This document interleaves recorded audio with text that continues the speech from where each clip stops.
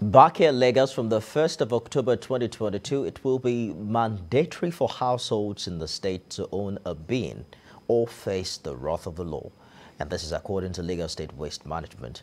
Managing Director of the agency says Lawma is going through various reforms to improve and optimize performance in management of their business. For the 1st of October, if you don't have a waste bin in your house, an abatement notice will be served. By the 1st of January. If you now do not rectify it, you will be prosecuted or fined.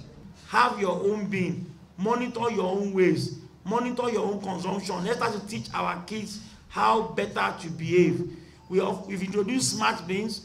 If you can't afford a smart bin, you can go and procure a bin that is not smart, that still provide the opportunity to store your waste before it's been evacuated.